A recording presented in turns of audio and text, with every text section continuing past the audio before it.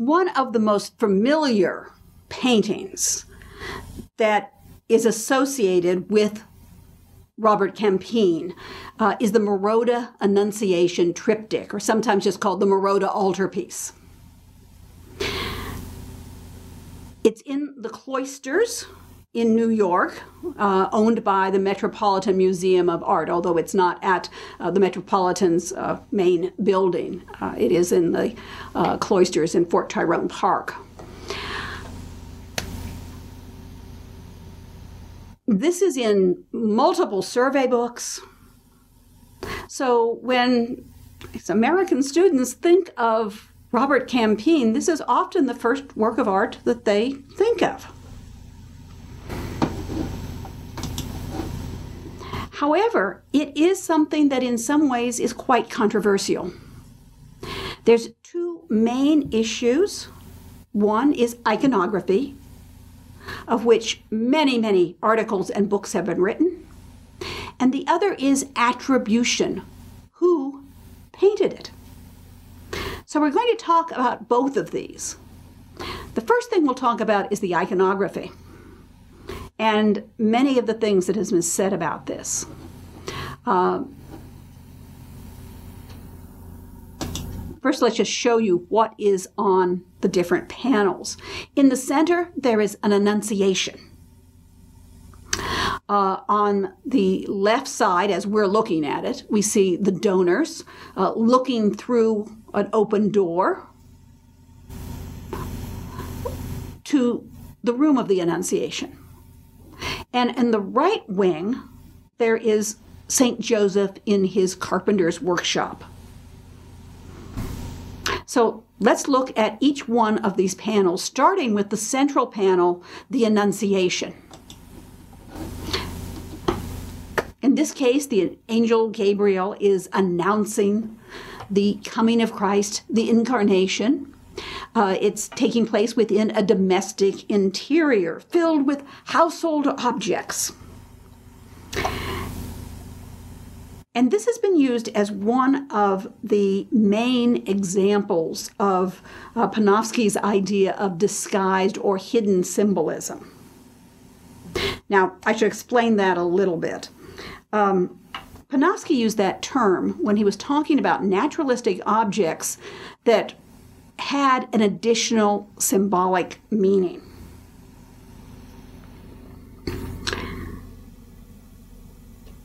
However, evidently, over the years, students got confused with the term, and some of them had the strange idea that these symbols were hidden from the people of the time to be discovered by the 20th century art historians, which of course is nonsense. No one knew there would be 20th century art historians. Any symbols that are in a painting would be something that would be understood by the audience for the painting. So, we don't usually say disguised or hidden symbolism anymore. And I've started using the term naturalistic objects that can also be symbols, sort of. And sometimes people don't like the word symbols, so maybe that refer to another idea. Well, there's many people that think that this painting is just filled with objects that have symbolic meaning. There are some other people who say no. They're simply naturalistic objects. They don't have any additional symbolic meanings that add to the religious content of the painting. So I'm going to talk about what has been said about it, and let's think about what makes sense. Panofsky had a phrase, and he said that we had to temper it with common sense. I often say that the painting will tell you. Now, both of those seem very vague. We have to know something about what the sources that were available in the 15th century, and we have to consider that when we're looking at works of art. But let's look at some of the objects in this room. Well, first I'm going to look at something that's not really a symbol, it's standing for what it is. In some annunciations, and this is one of them, the dove of the Holy Spirit does not appear. Instead, you have an image of a small, naked infant, the Christ child, carrying a cross on his shoulder and entering through the window. And in this case, you can see that you have 7 golden rays. And this, of course, would be representing the Holy Spirit. And we've already talked about the symbolism of the light coming through the glass without breaking it, being analogous to Christ entering the womb of the Virgin and being born without destroying her virginity. So here, very clearly, is the incarnate infant, on his way to Mary. The angel seems to have just entered the room, is about to speak. Mary doesn't seem to have noticed him yet. She's seated in what Lauren Campbell calls an indeterminate position.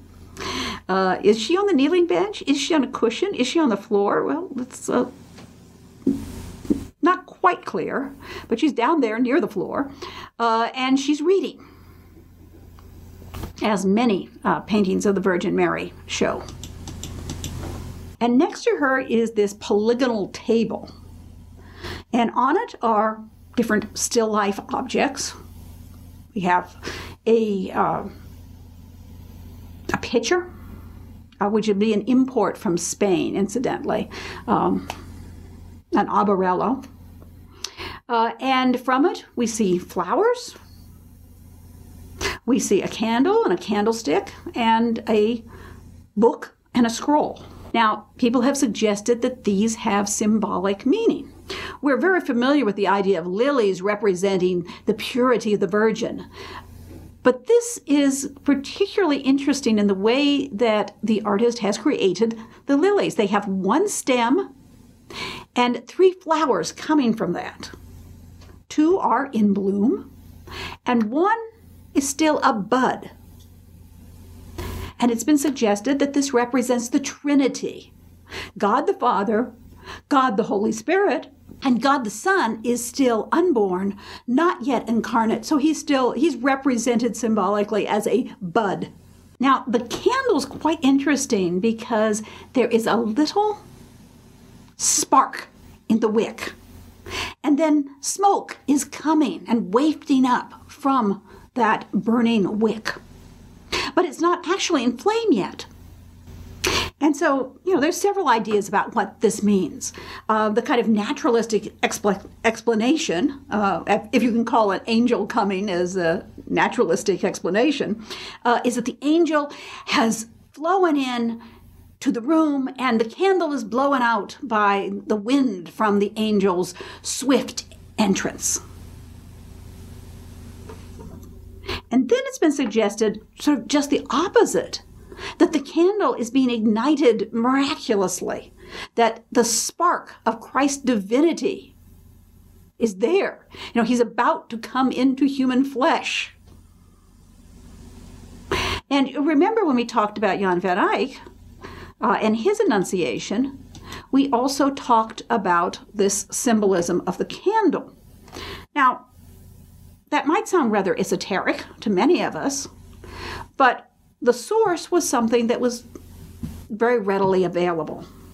The Speculum Humanae Salvationis, or the Mirror of Human Salvation, was one of these picture Bibles in which you would have a picture from the New Testament, seen from the life of Christ, for example, and there would be 3 Old Testament scenes that were types or prefigurations of this. And then it would have some verses to explain the parallels. You'll remember we talked about the idea that Christians had that there were prophecies or omens given in the Old Testament that were sort of foreshadowing, prophesying, letting people know what would come later in the person of Christ. And according to the Speculum Humanae Salvationis, Christ is the candle. The wick of his divinity, the part that could ignite, is hidden by the wax of his humanity. Just looking at him, you'd say he's a human being, but there is that hidden divinity, if you will. And then Mary is the candlestick. She holds and sustains the Christ child, just as the candlestick holds and sustains the candle. Of course, it's a naturalistic object. You would need to have a candle and something to hold it in order to see in the dark. Could it also have an additional symbolic meaning? Now, some people go even further, and this is Carla Gottlieb's idea. She thinks that many of these things in the domestic interior actually represent ecclesiastical or church furnishings.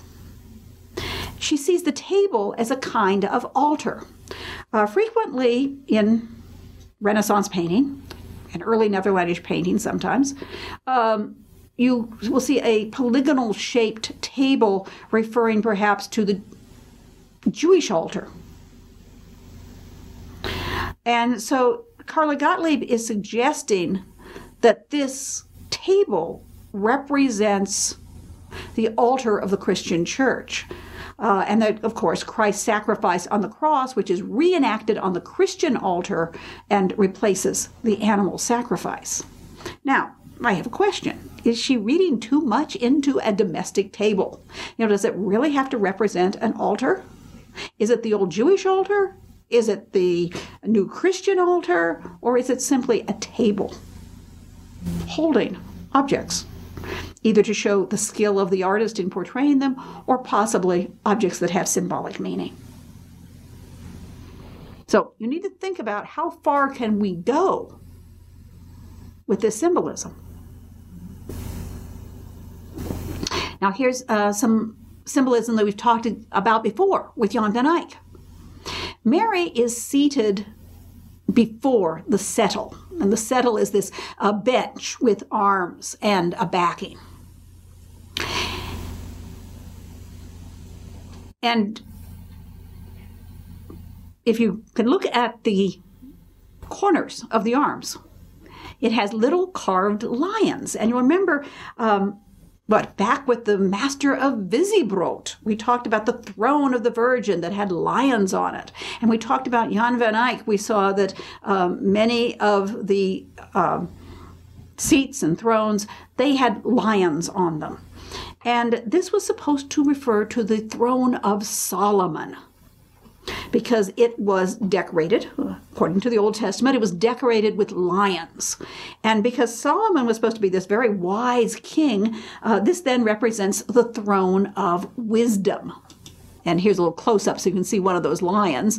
And perhaps it represents Mary as the throne of wisdom. Now, not everybody agrees with that.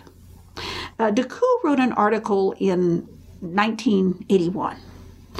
And he basically talked about the settle as a substantial, important piece of furniture. It'd be something that would grace a household. They'd be very proud of this piece of furniture. It was practical. It was expensive. And he said, this is what it is. It's simply showing the holy figures, as though they were living at the time of the artist in the 15th century in the Netherlands. And they have appropriate furniture. He said, you see images of these settles where they do have lions on, where they're not associated with the Virgin Mary. They might be associated with some noble person. Now, maybe that had to do with their coat of arms. Maybe it has to do with them saying, oh, I'm so wise. I'm such a wise ruler. Or maybe they're just purely decorative. And that's what Decoux says. It's not symbolic. It's just the way that they carved the furniture. So who's right? Now, we said that Mary is reading. We can't see the words she's reading, but there are other enunciations where you can. And generally, you'll see the reading, of course, in Latin, from Isaiah 7:14. Behold, a virgin shall conceive and bear a child, which was believed to be a prophecy of the coming of Christ. And she's reading it as it's just about to happen. The fact that she is seated, well, is she seated on the footrest or on the cushion or on the floor? She's seated in front of the bench with the lions. She's not enthroned on it or seated on it. And so this suggests that she could be seen as the Virgin of Humility, who sits on the ground or close to the ground, rather than elevated on a throne. Now, if we look at the back wall, we see other objects which people have interpreted. One thing, of course, here in the side wall, what we looked at the detail before, we see the unbroken glass of these round windows and the Christ child entering, flying in. I guess he's anticipating that Mary will say, "Behold the handmaid of the Lord." But there's some other objects. There is this niche with a trefoil arch, and it holds a laver or lavabo, a vessel that contains water. And hanging near it is a long white towel. So this would be where you could wash your hands and dry your hands. And it has already been suggested, we looked at this within Jan van Eyck's Ghent Annunciation, that this represents the purity of the Virgin. And you can see Jan van Eyck's version has a trefoil window, which perhaps would remind us of the Trinity. 3 persons in one being. Carla Gottlieb also sees this as standing in for something ecclesiastical, something related to the church. She sees it as a piscina, where the priest washes his hands before the Mass. And because it's got water, there's also the suggestion that maybe it refers to baptism, which is one of the saving sacraments. That and the sacrament of the Mass are considered to be saving sacraments because they help people get into heaven. She sees this as transforming the domestic space into a kind of symbolically ecclesiastical space. But is it so? Now, those lavers, those vessels that contain the water and then have spouts and you can tip it either way for the water to come out, those still exist. I've seen 2 in different museums, and I'm sure there's many more. I took a photograph of one of them. So these are actual common domestic items. And we also see those kind of niches in domestic interiors. They did not necessarily have to be ecclesiastical. The Groot House, which is now a museum that is right next to, and in fact attached to, the Church of Our Lady in Bruges, Onze Lieve Vrouw, or Notre Dame. It has a niche on the wall, which they have it set up with one of these lavers. It's a wealthy man's house. In the background of Dirk Bout's Last Supper, or the altarpiece of the Holy Sacrament, there is also in this domestic interior where Christ is having the Last Supper, one of these niches where they have it set up to wash their hands. So it seems like they don't have to be associated with a church. They're common domestic items that someone could have in a house. Do they then have a secondary meaning of purity? Because we see them so often associated with the Virgin. Now, let's look at the window. There have been some changes fairly early on. Now, there's underneath the clouds and the blue sky is what was originally supposed to look like, a gold background. It wasn't real gold leaf. That's very expensive. But it was sort of imitation gold leaf because it was a metal foil that then had been coated with a yellow glaze to look like gold. And sometime, probably not long after the painting was painted, someone made it more natural. They painted a blue sky with clouds over this metal foil. They also added the coats of arms, one of which has been identified and the other one still we're not sure whose coat of arms it is. We're not completely sure which person it is, but we'll talk about that in a minute. Now, Gottlieb talks about this golden light. And she starts talking about the invisible Christ. She actually says the invisible Christ. Because there's a lattice here, she says this refers to a Christ as the bridegroom in the Song of Songs who is peering through the lattice. At that point, I think she completely is engaged in speculation. I think she's going too far. There are no invisible figures in paintings. They are a visual medium. If someone wants to paint Christ looking through the lattice, they will paint Christ looking through the lattice. But Christ is already there. Remember that? We already have Christ. He's not invisible at all. He's the little child with the cross coming through the window, descending on 7 golden rays. And most people would say that, well, those 7 rays refer to the 7 gifts of the Holy Spirit. Now, this is another thing that Decoux finds unbelievable. He believes that the 7 gifts of the Holy Spirit would be such an obscure thing that it couldn't mean that. But the 7 gifts of the Holy Spirit is not something that is obscure in Christian life. It's something that's pretty common to know about. Even today, even when I was a child in Protestant Sunday school, they mentioned the gifts of the Holy Spirit.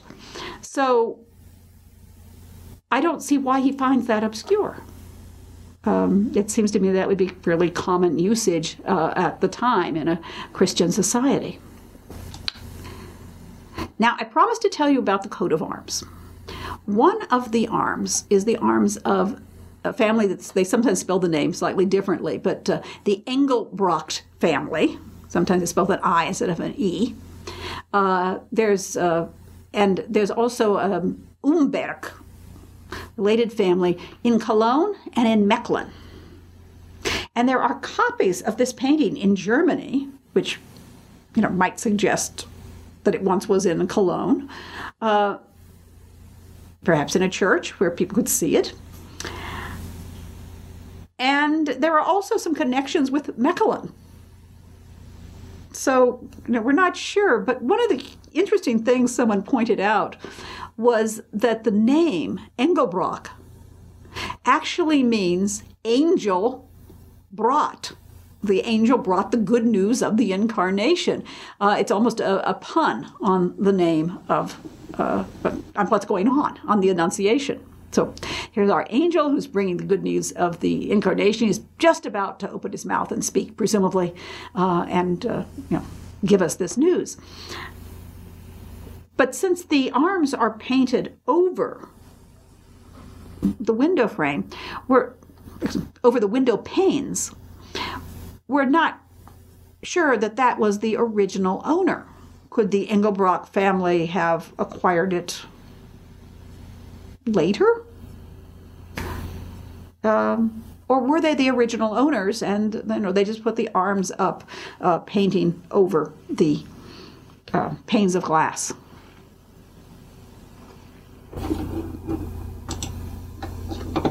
And here we see the Virgin ready to receive the good news. And to remind you, that's not the only panel there. Now, I've given you some things to think about. Which one of these objects does the symbolism make sense? Do people go a bit too far sometimes in thinking that just every object has to have some symbolic meaning? I want you to think about it. Let's look at the panel with the donors. We see a crenellated wall, a gateway that is open into a view of the little town. There's a man who's taken off his hat in respect, devotion. He's standing right inside the gateway. There are roses. There is a man, once again, holding his hat in respect as he looks, we like to say looks through the doorway. It almost looks like he's looking at the back of the doorway, but at least the idea is that that door is open to the holy scene. And behind him is his wife holding prayer beads, a kind of a proto-rosary. Now, the woman, his wife, and that small standing figure in the background, that mystery man, are additions. They are painted over the original paint. There would be more of the garden, the wall beneath them. So one speculation has it that the donor ordered this painting, and then either when the painting was very well along or when the painting was finished, he got married. And so he wanted to have his wife painted in the painting, and so she was added to the painting. They're in this outside area, this garden area, looking on to the holy scene.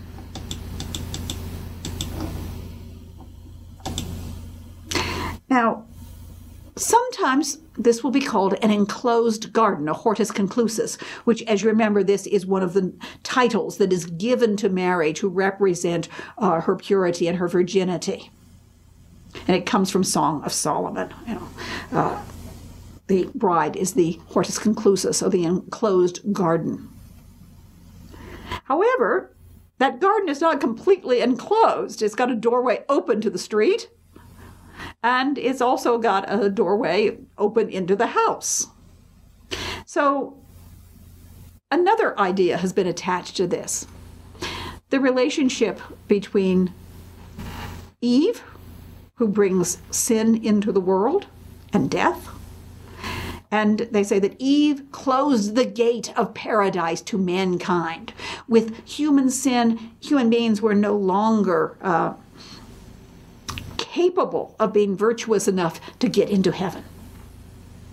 But then Mary, the new Eve, as Christ is the new Adam, Mary opens the gate to paradise by bearing the Christ child and ushering in the incarnation.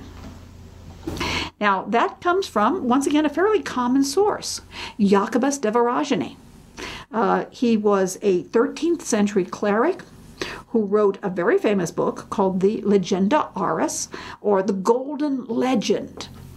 And in this case, legend means readings. So these precious readings about the saints.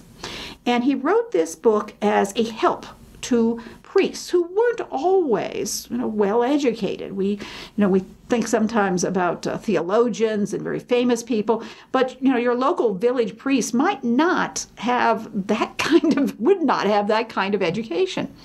So basically, Voragine takes every day as a different saint's day, and he tells the story, the legend of the saints. And so you're a priest, you're looking for a teaching or a homily, a sermon to give on the saint's day, and here's what you can use as a source. In fact, you'd probably just read out parts of it. It didn't just stay in the hands of clerics. It became a popular book for reading about the saints, and was still in use in the 15th century. Okay, we mentioned this little guy who's standing in the background with his hat in hand. He's a mystery man. Who is he? And there have been so many different ideas.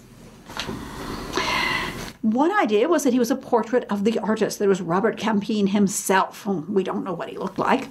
Had that idea. Panofsky tells us about it. Another idea was that he was a marriage broker. That's Rousseau's idea from the Metropolitan Bulletin of 1959. He's been called a steward, the person who could run the estate, or some high-ranking servant that they wanted to include in the painting. Minot had an idea that sort of the unifying ideas about this painting came out of the book of Isaiah. So he says, well, maybe it's the prophet Isaiah. I don't see anything that says prophet. He's not holding a scroll. And of course, Isaiah was sawn in half. There's no attribute there to say that.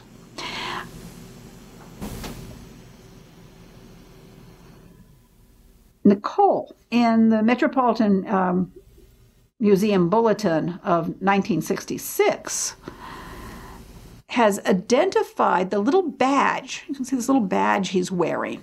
It's like a little coat of arms. And he says, this is the badge of the city of Mechlin, and it's what a messenger from Mechlin would be wearing.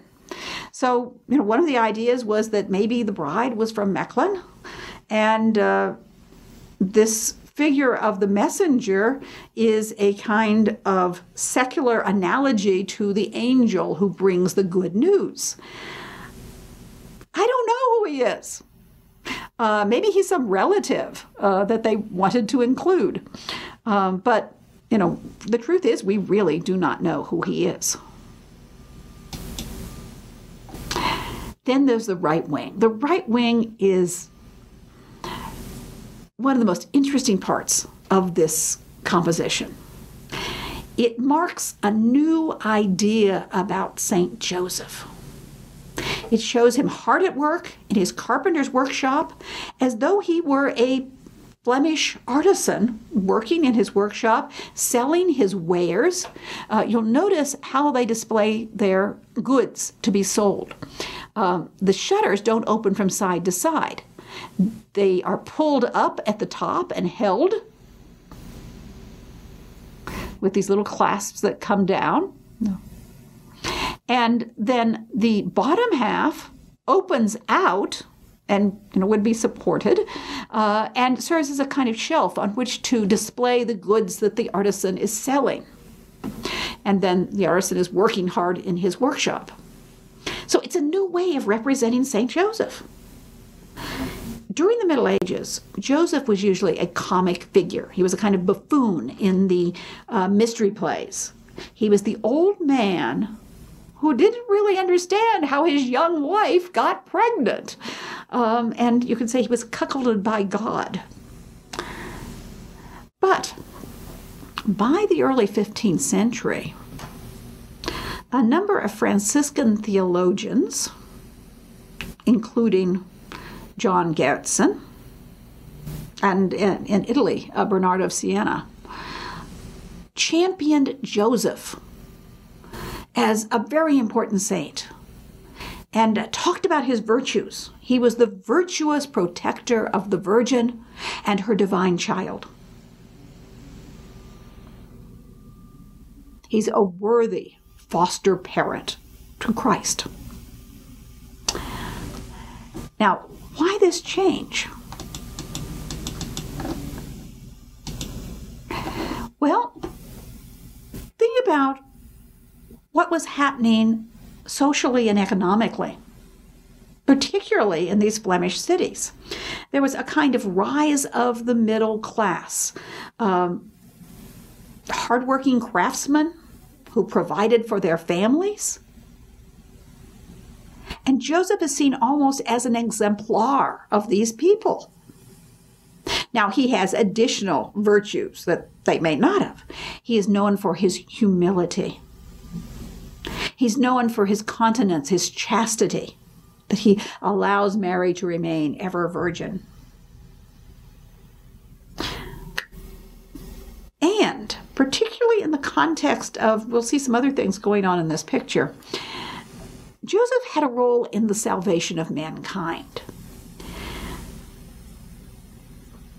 He deceived the devil.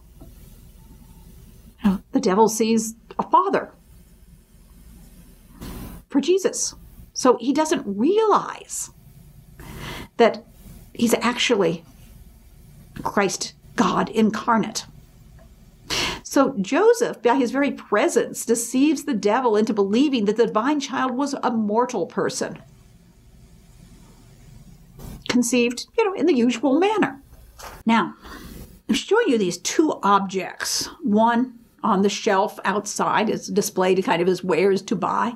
And the other one is still on the workbench. And what those are mouse traps. You have a spring and the top will come up, and then when the mouse goes in and takes the bait, it will slam down on them and capture the mouse. So these are 15th century mouse traps. And incidentally, we do know what 15th century mousetraps are because they're painted in other works of art where it's quite clear. There's a picture, for example, of a saint in a manuscript who is the patron saint to evoke against mice, essentially. And she has mice and mousetraps around her in a particular painting. It also was said, I think it was the British Museum made one of these and caught a mouse in it. Now, who identifies the mousetraps and talks about their symbolic meaning? It's a very famous article as far back as 1945 in the Art Bulletin. This is Meyer Shapiro's idea. And he points to St. Augustine. And he also talks about Gerritson's new ideas about St. Joseph. Meyer Shapiro has shown that the mousetraps on display and on the workbench represent the devil's mousetrap. According to Augustine, the flesh of Christ is the bait for the devil. The cross was the devil's mousetrap. The devil exulted at Christ's death, but by that death, Christ conquered the devil and redeemed mankind. That's according to St. Augustine. So, as we said, St. Joseph is playing a role in the salvation of man by deceiving the devil into believing that the divine child was conceived in the ordinary manner. Thus, Joseph is not only the provider and a worthy stepfather for Jesus, but he is the instrument of God's plan to deceive and trap Satan. So he is, in a sense, analogous to the mousetrap. We have to remember, of course, that these artists are portraying, we've used the word verisimilitude, but they're portraying naturalistic objects that look real, that would be something that you might find around, well, in this case, a carpenter's workshop. So here we're looking in detail at Joseph's workbench. You have the various tools. You can see some nails, which he's put in looks like a little clay bowl. There's some others which are scattered on the table. There's the wood shavings from where he's been working and making things. And you can see the awl, and you will also see that he is working with an awl. We look through the window. We see this very detailed cityscape, all these Netherlandish naturalistic details, with the mousetrap on the shelf outside. Make it a little larger so you can see it better.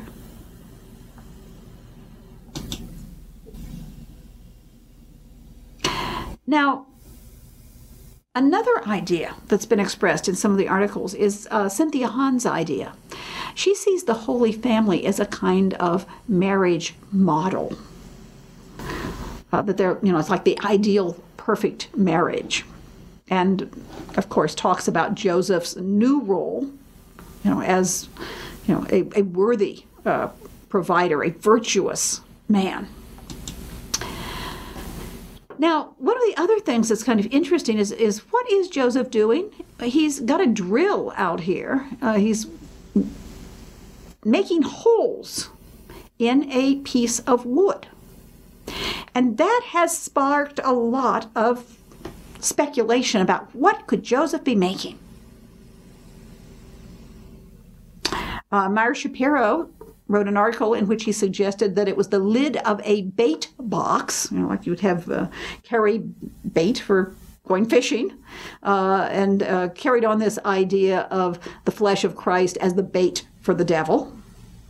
Panofsky thought a slightly humorous idea. He thought that it might be the top of a foot warmer, in which you would have a little box, which presumably had, was metal lined or metal, that would have the hot coals put in it, and then you'd have this perforated lid on it. You could, hinge, and you could lift up, and you could put your feet on it, because, of course, Joseph had cold feet about marrying the Virgin Mary until an angel came and told him it was all right.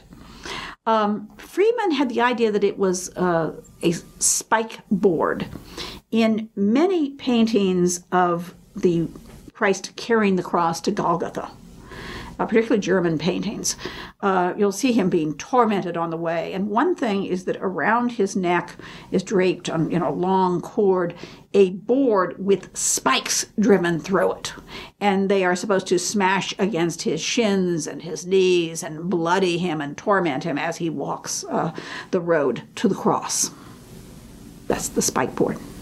So an instrument by which Christ could be tortured and reminding us of the passion of Christ, reminding us of the sacrifice and sufferings of Christ. Marilyn Levine suggests that it is a strainer for a wine press and then has Eucharistic symbolism. And there are many pictures of Christ in the wine press. However, they usually don't just show the strainer where you can see it. And what's telling us that this is a strainer? Well, the other idea is that it might be a fire screen. And you may remember, I was going to bring my detail. I had one made. I just didn't get it in. But you may remember that there is a fire screen in the pictures of the Virgin Mary. You may remember that there is a fire screen in the center panel, the Annunciation, which is behind the settle that's in front of the fireplace. And this is a board that has perforations in it. It's supposed to keep the heat to be not too intense on the person who's sitting close to the fire, but allow some of the heat to get through it. And it is a board with holes bored in it, very much like what Joseph is doing. In that idea, they think that this then becomes a kind of symbol for the continence of Joseph and the chaste marriage of the Virgin and Saint Joseph. The heat then being analogous to the passion, not the passion of Christ in this case, but the passion of sex. Not the suffering, but the heat of lust, for example, which Joseph is able to resist, and here is creating a fire screen that will shield Mary from not only the fire in the fireplace, but from the unwanted attentions, and maintain her virginity. And then I wanted to take a look at the tools which are at Joseph's feet. We see here a saw, some kind of rod or staff, and an axe, a trimming axe. Minot has discovered a verse in the Bible that names these three objects. Now, they might be things that you would expect to find around a carpenter's workshop, but it is intriguing that we've got a verse in the Bible that names all of them, and they all three are here right there in the foreground. A saw, an axe, why a rod? It doesn't look like a measuring rod. So it seems that perhaps he's right, that this verse in Isaiah may be the reason that these three objects are displayed so prominently. Isaiah 10:15 tells about the vainglorious Assyrians who are used as the instruments of divine wrath. And in that verse, they're likened to the axe, the saw, and the staff or rod, boasting against the person who uses them. In other words, the tool is saying that they're the ones who have conquered. They're the ones who are doing the work, rather than the person who actually uses the tools. And God is using the Assyrians as an instrument of his wrath. Now, when Minot talks about this, as you can see the Art Bulletin in 1969, he compared the arrogance of the Assyrians to a heretic or to the devil. And he brings in the verse from Isaiah that says that the earth is the footstool of the Lord. And he says, well, the earth is the realm of the devil. So he sees these as referring to the devil. I must admit, I don't see it that way. I'm looking at what the actual verse that he found says. One, I'm looking at what the actual Bible verses are saying. The verse about the earth as the footstool of the Lord doesn't say the earth is the devil's realm. It says that the earth is the footstool of the Lord, who orders all to his will. God is in control. He's, over the earth. And when he's talking about the boasting axe, saw, and the rod, he's talking about how, the vainglorious Assyrians, they're only tools in the hand of God. Just as Satan, thinks he's won. He's boasting. He's a tool in the hand of God. So I'm reading those instruments a little bit differently. I'm suggesting that the arrogance of the boasting axe and saw and rod contrast with the humility of Joseph, who is a tool for the Lord. And, his humility prompts him to do what God wants. Well, that's a lot of detail about the details in the painting and what people have seen as symbolic objects. So, you need to think about that and decide, how far do you want to go with the symbolism? Do you think Decoux is right and people are just making this stuff up? They're not reading it correctly. It's really just naturalistic objects. Do you think that some of them have symbolic meaning and enrich the meaning of the painting? Which ones do the objects almost tell you, that they are meaning something beyond, I'm a flower or I'm a tool here? Or is it, can people go too far and start reading things in to these paintings that the artist and the presumably a theologian or an iconographic advisor, we sometimes call them, there might have been a person who suggested some of these things, a learned person. That maybe they're going too far for even what someone in the 15th century might have known or planned. What do you think? Now, I told you that besides iconography, which as you can see, there's a lot of literature on that, there also have become questions of primacy, in other words, which painting came first, which is by the master's hand, and attribution, and that means which artist painted the painting. Well, don't we know it was painted by Robert Campin? Actually, it has been attributed to Campin, but we have no paintings that say Campin on the painting or the frame, or no document that describes a painting exactly. You'll remember how we decided that Robert Campin painted the so-called Flamel paintings. And from those paintings, other works were attributed to Campin.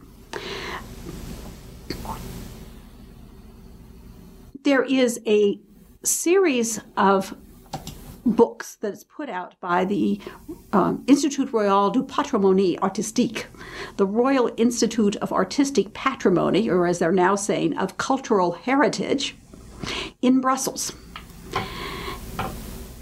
And what they do is they talk about the groups. So, for example, the Campin group.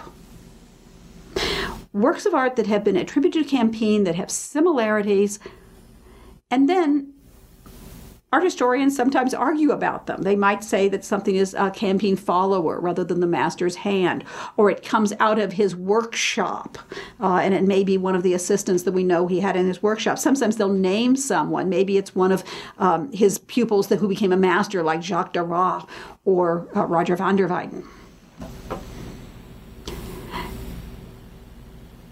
There were two very famous Annunciations that seem to be almost in the same room, very, very similar. They come out of that are in the Campin group, that seem to have a relationship to Robert Campin and his workshop. One of them is the Maroda Annunciation in New York, and the other one is in Brussels. And so the question becomes, which came first? Which one influenced the other? Well, for a long time, we all thought that the Maroda altarpiece, with all of these interesting naturalistic details, was what we might call the original. And that the Brussels painting was a simplified version of the Maroda Annunciation. However, technology has given us new information, and it's shown us something that we didn't expect. And so we have to change our ideas. Infrared reflectography, you remember that, is the method by which we can see through the picture surface and pick up underdrawings that are created in some kind of carbon-based medium. And both of these have been examined with infrared reflectography. And I don't have a picture to show you here, but the underdrawings in the Brussels Annunciation show many changes. Things that are, made larger or, changed around. Positions changed. Which we believe shows the creative process. The artist who puts something in and then changes his mind and thinks, oh, this will work better. You don't see those changes in the Maroda Annunciation. And we would assume that if somebody is copying a painting, they don't have to make all sorts of changes. They know how big to make the fireplace, for example, and where to position it. They're copying something. And surprisingly, well, it was surprising, but now we know it to be so. The Brussels Annunciation shows the kind of changes that we would expect when a master is painting a painting, and he's changing his mind about things. So now we believe that the Brussels Annunciation, even though it is simpler, it doesn't have all of these different objects, has some of them. We believe that is the one that was, inspired perhaps the Maroda altarpiece. Now, it's also possible that there's some lost paintings too, that could come between the Brussels and the Maroda altarpiece. And many believe that this was created by Master Robert Campin. And they point out how, when you just look at the Brussels Annunciation, the spatial relationships are much more logical. You do have some things about the table tipping up. You have that in both pictures, but it's not quite so severe in the Brussels Annunciation. The forms seem to go back into space rather than just be tipped up a bit more. And, for example, Mary is seated. We can see what she's sitting on. She's sitting on a pillow. We understand where she is and where her knees are, and she makes sense. And the draperies don't obscure the body; they reveal the position of the body beneath the draperies. In other words, someone who is a little bit more skilled at showing spatial relationships, and understanding how the body works and how that affects the draperies above it. Now, here you can see certainly similarities. There is the mantelpiece in the Maroda altarpiece. The style of the sconces is just a little bit different. They both have figures of a male and female figure. The male was cut out in my detail in the Brussels mantelpiece. And the Brussels mantelpiece has one object that is not in the New York or the Maroda Annunciation. It's this woodcut, which is painted and hung up on the mantle. It's a woodcut of St. Christopher. Now, someone has pointed out that it resembles the Buxheim St. Christopher, which has a date on it of 1423. Seen that before. And so they suggest that the painting must be slightly later than the Buxheim St. Christopher. Now, I think you can see that that's not exactly the same print. It could be a different print with the same subject, but they're indicating that perhaps it's close in style and in time to the Buxheim St. Christopher. And suggesting that perhaps this is a little later than we thought. You know, we thought the painting was 1425-ish, somewhat in 1420s. It says maybe it's actually the second half rather than the first half of the 1420s. Well, maybe. And, you know, it's not absolute because this does not absolutely copy that print. It's a similar type. And I'm going to show you some corresponding details. We saw the lions on the settle in the Marotta Annunciation.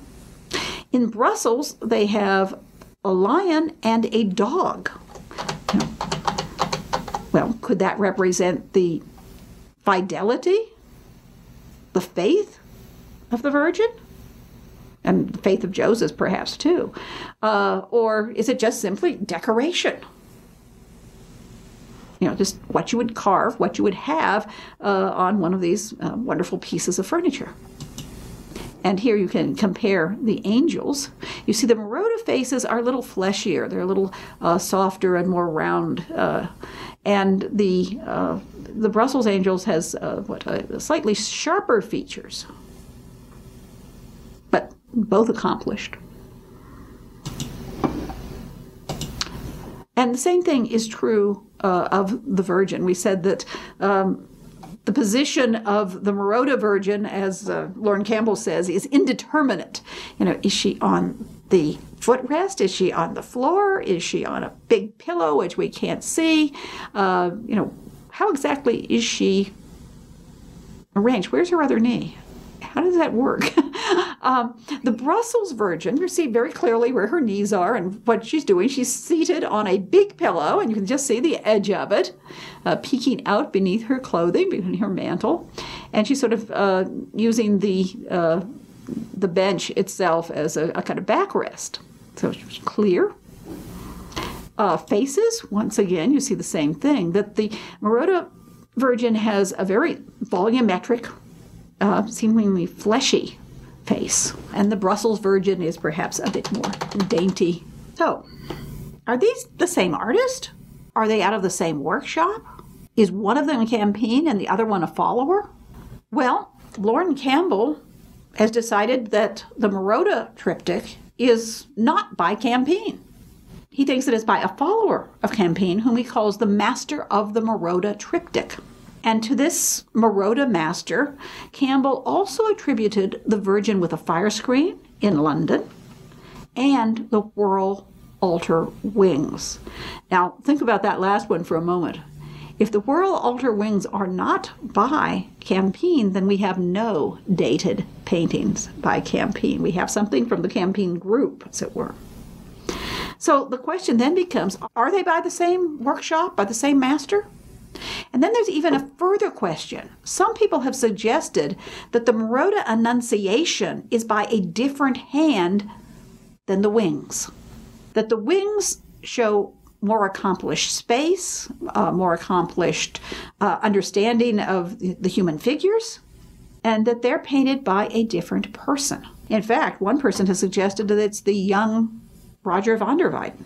Campbell believes the Marotta altarpiece is a pastiche of Campin motifs taken from various pictures and put together. Now, what a pastiche is when you are taking elements from, in this case, different works of art, and you're making a new work of art out of it.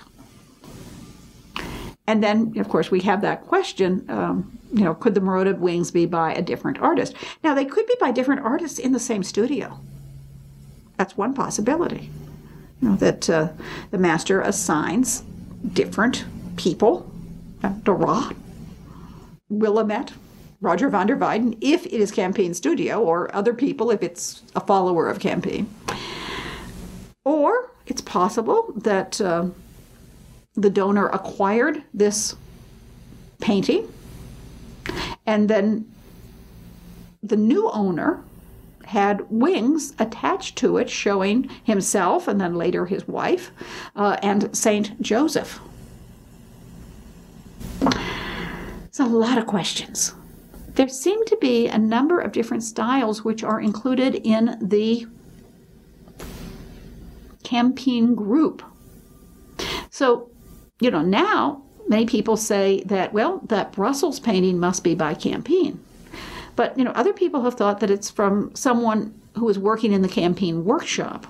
Jacques de Rott has been suggested, and another artist who seems to be related to Campin, the master of the Hortus Conclusus, named after this saints in a garden at the National Gallery in Washington. So there's lots of attribution questions when we're dealing with Robert Campin. Okay.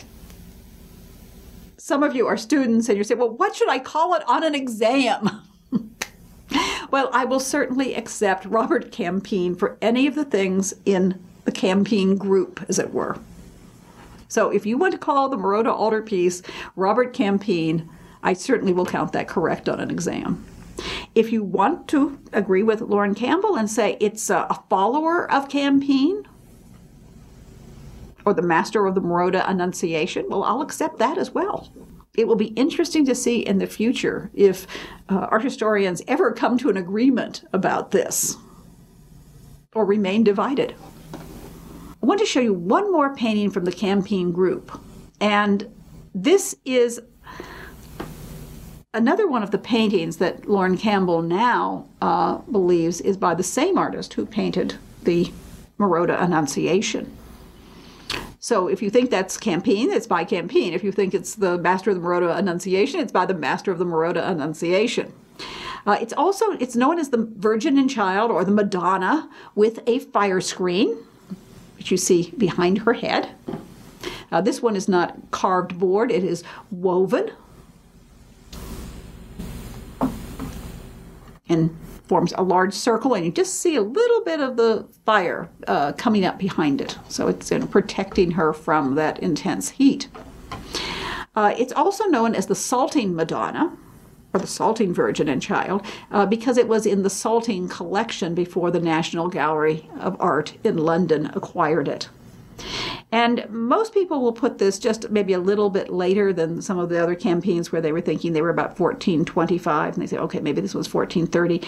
We really don't know exactly. And once again, on examinations, if you were to choose 1425 for this, it's within the realm of possibility. We're not being too hard on exact dates. You should get them within the realm when the artist is active, or the presumptive artists are active.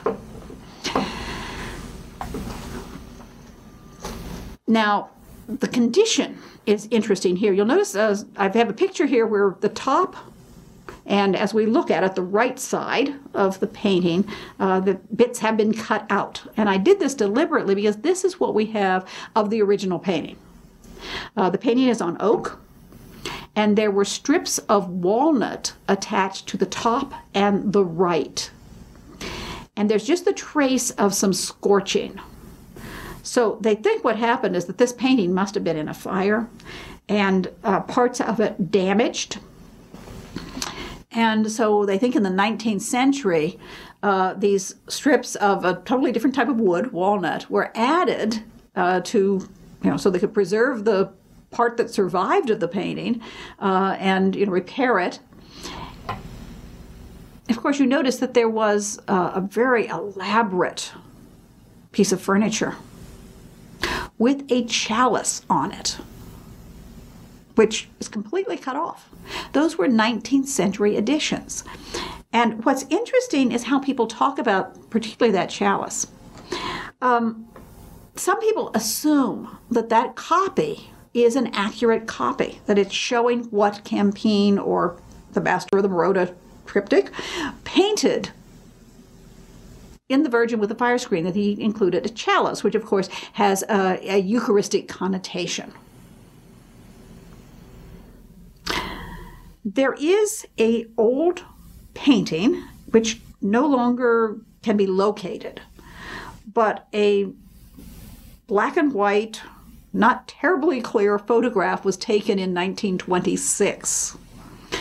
And it shows not a chalice, but a simple brass bowl in a copy after the Virgin with a fire screen. So we don't know whether that copy was showing what was actually there in the original painting, or was the copy simplifying it? So, was there a chalice originally? Was there a bowl originally, just something, homey and domestic? Or was there something else? Or maybe there was nothing, just the Virgin's elbow resting on a piece of furniture.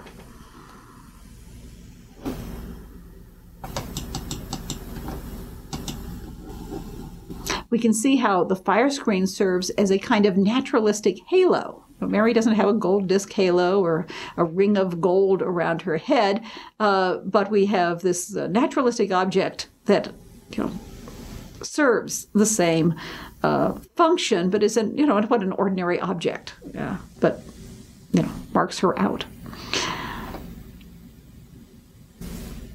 You'll notice the child is looking at us. He wasn't in the underdrawing. So let's look at some details here. There is a book that is open, lying on the cushions.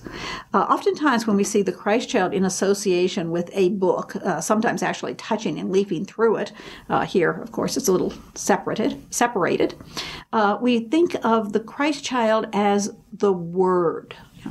St. John talks about, and the Word became flesh and dwelt among us. And of course, in Latin, the word is verbum, and in Greek, it's logos. So the Christ child is the logos, or the verbum. We still see our carved lions on the settle. Make of them what you wish, whether it's a reference to Mary as the throne of wisdom, or simply a lovely piece of furniture that you might find among a middle class or upper middle class household, or a wealthy household as well, in the 15th century.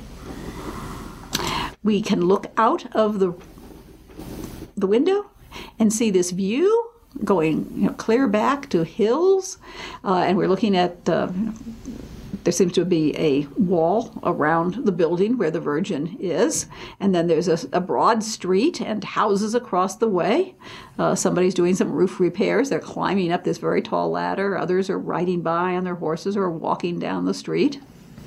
And we can also see the village or the city church, maybe a cathedral. It's a very lovely Gothic church there.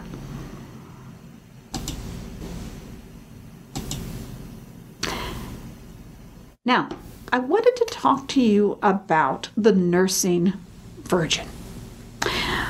You'll notice here that Mary is showing her breast. She's offering her breast to the Christ child, but the Christ child isn't really looking at the breast. He's not nursing. We saw Jan van Eyck's nursing Christ child with the Lucca Madonna. But here, the child is looking out at us. Now, in the underdrawing, he was turned more toward the breast. That's been a change that the artist has made, so that there's this kind of eye contact with the viewer, with the person who's saying his prayers in front of this picture. And very frequently, when we see pictures of Mary offering her breast or nursing the Christ child, we see those as intercessory pictures, referring to the donor's hope for salvation. Now, why is that? Well, I'm going to show you some later paintings, because those are the ones that I have, some early 16th century paintings that I have reproductions of. But there are examples of this in earlier art. In some paintings of the Last Judgment, you will see a picture of the Virgin Mary at the right hand of Christ, interceding for the souls of mankind. That's her job. She is chief intercessor, and she's trying to get more human beings saved. And sometimes you'll see these images where Mary is bearing her breast, or sometimes both breasts. And essentially, she's saying, I nursed you. I took care of you when you were a baby. You know, I'm your mother. You owe me. You should do what your mother says. And she is showing, they said that, he took in with his nourishment, he took in the mercy of the Virgin. So, she's mercifully pleading for the salvation of more souls. I'm your mother. Can't you just save another soul for me? I sometimes call Mary the ultimate Jewish mother. She'll nag him until he does what she wants. And here is the entire picture. This, of course, is much later, probably about 100 years later, approximately, than the Salting Madonna. But it gives you the idea of Mary, showing her breast and interceding. I have another one, which is also early 16th century. This is actually by Roger van der Weyden's grandson, son of Peter van der Weyden, the son of Roger van der Weyden, who all became artists. And it is a kind of, I always call it an intercessory triptych. It's in Antwerp. And it shows you the abbot, Anthony Scroton, and he's kneeling, and Mary is showing her breast to Christ in the next panel, who's turning toward God the Father, and you have all of these instruments of the Passion. Mary saying, I nursed you. Christ is showing how he suffered for the salvation of mankind, including the abbot, and that prayer is being passed on to God the Father, who, presumably the abbot hopes that he will grant that prayer for salvation. There is a kind of parallel between Mary showing her breast and Christ displaying his wound and pointing to the blood. In a sense, when Mary was nursing the child, she was feeding him with her own blood, because during the Middle Ages and the Renaissance, it was believed that breast milk was transmuted blood. In other words, you have this fluid in the body that is blood. Another fluid comes out, which is milk. How did that happen? Somehow the one fluid must have been changed to the other. And you can see that this could have very interesting ideas with theology and symbolism, where Christ has shed his blood for mankind, and there's a kind of parallel in Mary nurturing with her breast milk. So this is part of the idea of intercession. And what we say is, in this case, it's made stronger because the child is not actually looking at the breast, he's looking out at the viewer. He's drawing us in. Mary is pointing her breast at us. So, there's this kind of idea of, she will intercede for us. And as we said, Lauren Campbell believes that both the Marotta Annunciation and the Virgin with the Fire Scream are by the same artist. I'll show you a detail in a minute. I think will confirm that. Are they both, as most people have thought for a long time, both Robert Campin or someone in the Campin workshop?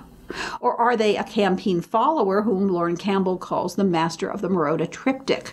And here I'm just showing you the faces, and you can see both of them have that kind of fleshy, volumetric quality. The faces are shaped very, very, very similar. So, yes, it seems they are by the same hand. Who is that hand? Campin? Someone in his workshop? Or a follower? And that is one of the thorny attribution questions that people are dealing with today.